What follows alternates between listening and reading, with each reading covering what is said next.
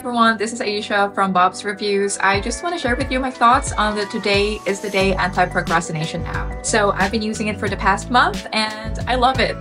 This app is user-friendly. It has a sleek interface that's not intimidating to use. This is grounded in years of research and uses CBT techniques to help you break free from your procrastination patterns. The lessons are fun and really easy to follow. Like one day I might explore my triggers, while the next day I'll focus more on replacing my negative thoughts with positive ones. Yes, it's accessible on any device and without taking up storage space, which is really awesome. So for iOS, just open Safari and visit todayistheday.app/, then tap the share button and add to home screen. For Android, it's basically the same. Just open Chrome, go to todayistheday.app/, tap the three dots, and again select add to home screen.